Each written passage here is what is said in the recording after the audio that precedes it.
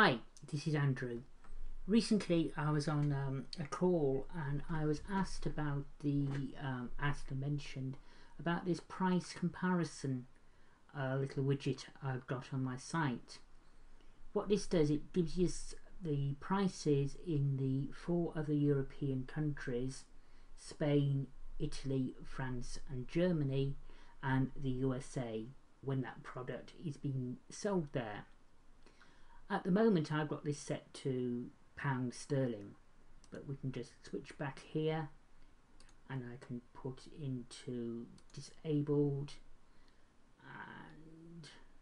and if I just click off there and if I refresh, we should go back to the euro and the dollar.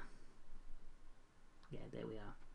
So we can actually see this coffee, which sells for £15 sterling in the UK, is selling in these countries for €51, €39, and in the USA €71.99.